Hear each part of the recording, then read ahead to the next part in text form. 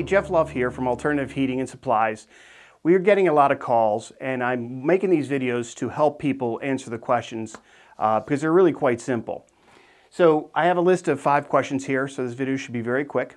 And we'll start off with question number 1. My wood boiler already has a pump on it when you bought it, or when you bought it used or something like that. I get that a lot because they think that the pump came with it, that's all they need. The pumps are designed, and the answer to the question is pumps are based off your application. If you're putting your wood boiler 20 feet from your house, the pumps that they come with the wood boilers are usually very small. And they do that kind of as a catch to sell you, hey, buy the boiler, we give you a free pump. So the pumps come on it are very small. So based on your application, how far your wood boiler is going from your house, how much water, so if you're heating a 1,000 square foot house compared to a 3,000 square foot house, you're going to need more water flow. So that's the reason why we need to size a pump. I put out other videos with help sizing pumps, but I'll kind of go over it real quick with you. So all manufacturers create several different size pumps.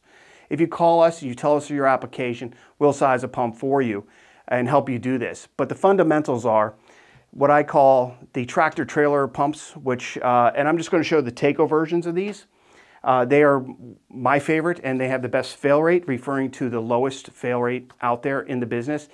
All the pumps' fail rates are all in the same ballpark, so don't think that you're going to buy a Taco and it has less than 1% fail rate, but the Grundfos is right there too. So I just prefer the Tacos, and I've had the best luck with them. And everybody has different choices on pumps, of course. So the Taco 11 is what I call a tractor trailer. It moves a lot of material, a lot of water, fast. But if something goes wrong, it can crash, okay? So the Taco 11 is used for very long runs. You know, I usually say 150 one way and down to about 100 feet one way. So there and back, you double it. So 150 is 300, so the Taco 11 should work within a 150 one way and back. The Taco 9 is what I call the bulldozer of the pump industry. It moves water, pushes a lot of water, nice, steadily, and slow, but it gets it there and back, nice, steady, and slow. But it does a lot of material. So for your application of a 50 to 125 feet, the Taco 9 one-way is an excellent pump for you. And especially if you're looking for a steady flow of gallons per minute flow. Terrific pump. The Taco 7, I've heard these pumps can pump, it's what I call the household pump.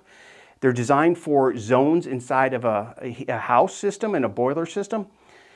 But I've heard pumps, Taco 7s, heating a house of 1,500 square feet, 100 feet away, one way. So it is pretty amazing what these pumps can do. But that's how I size the pumps, that's how we size the pumps, but it's all based on your application, how many square feet and the distances. A lot of people get stuck on the head of the pumps. Head is very hard to calculate simply because it depends on radiuses, turns, elbows in the piping, anything else, heat exchanger resistance. There's so many variables.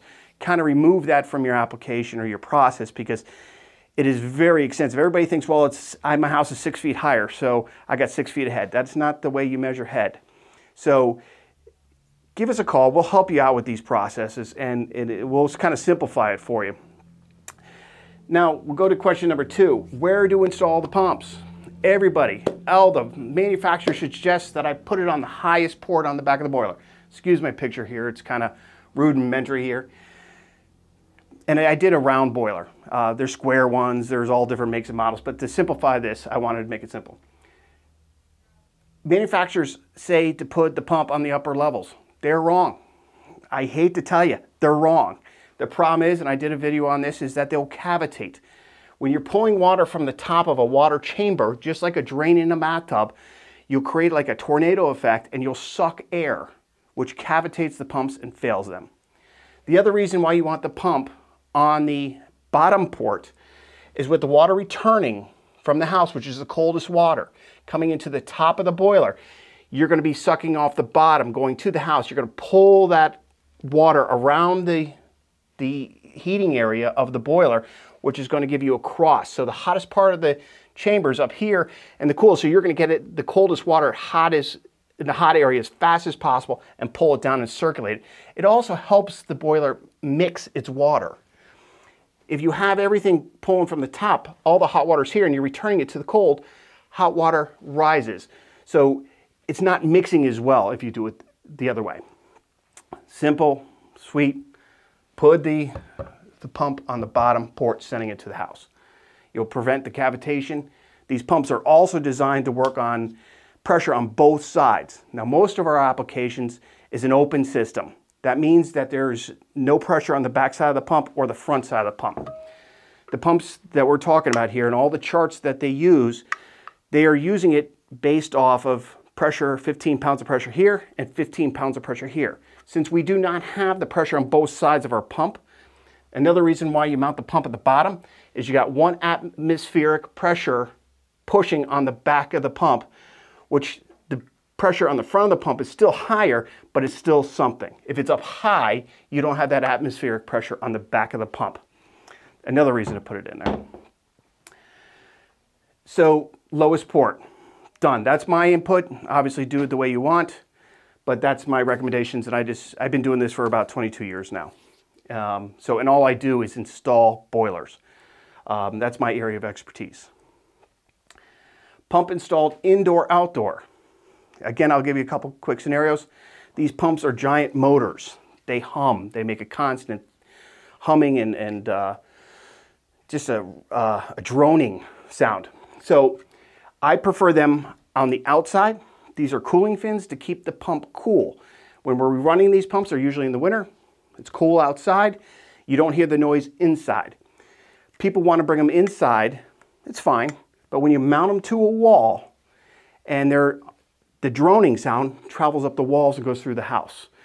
I've had numerous people tell me that it drives their wives crazy because they hear the droning and it drones and drones and drones. So save your marriage, put them outside by the stove. Simple, sweet, and easy. Okay? That's my opinion on, and it keeps it cool and quiet. What is the difference between the F4 and the BF4 pumps? Now, I'll put up some pictures here, but the F4 pump and the BF4 pumps, as you can see, they're identical. Absolutely identical. The reason why you're going to choose an F4 over a BF4 or vice versa is simply because of the cartridge. That's the only difference with the pump. If you buy an F4, you can put the upgraded cartridge, which is the BF4, into the F4, and now you've got an upgraded pump. That's the only difference with the two pumps, is the cartridge. The F4 has a basic plain Jane cartridge. The BF4J has the bronze cartridge, which can be used in domestic applications, but since the pumps are cast iron, you cannot use them in things. So people will say, well, hey, can I put the bronze cartridge in this pump and use it for domestic water or potable water? No, because this will rust, okay? The bronze cartridge is a more resilient and better lasting cartridge, and it works better in difficult or hard environments like these wood boilers. That's why I recommend spending a few extra dollars. It's only usually $10 to $20 difference on getting the better cartridge. If you have already bought the F4, you can use the better cartridge to put in and replace the cartridge if it fails. What happened to the Taco 24WP pump? This is one of the pumps that came out about 10, 12 years ago, and the wood boiler industry was growing rapidly, and Taco decided to create a pump called the Taco 2400 WP pump, which stood for wood boiler. The wood pump, the pump that they designed was so big, it was even bigger than the Taco 13, and those are for big applications, pumping the water 200-300 feet one way. But everybody was buying them because it said wood boiler on it, and since they had a wood boiler, they wanted it. The problem is everybody bought into that. The pumps are too big for the applications. They're burning themselves out, failing. So we discontinued the pump simply because People weren't listening, and they thought that what they wanted, and they kept on failing, and we couldn't warranty them anymore because the fail rate was just so high on them. It wasn't because of the pump. It was based on the application again. So I hope this was helpful. If you have any questions, please write it down at the bottom of the video here. I'll try to get to them as soon as I can. And please subscribe, and any other video ideas, please let me know, and I'll be glad to try to do them as quickly as possible. Thank you, and happy heating.